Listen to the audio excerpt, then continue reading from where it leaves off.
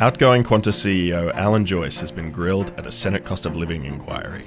Qantas is now the most on time and the lowest level of cancellations of any of the major carriers for 11 of the last 12 months. But still the most complained about entity to the ACCC in this country. During yesterday's hearing, senators questioned Qantas's involvement in a government decision not to grant Qatar Airways more flights out of Australia.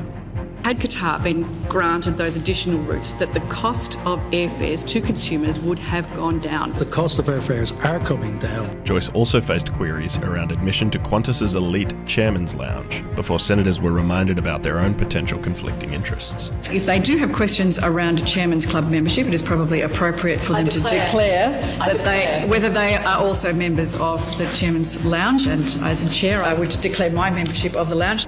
The inquiry is due to hand down its findings in May.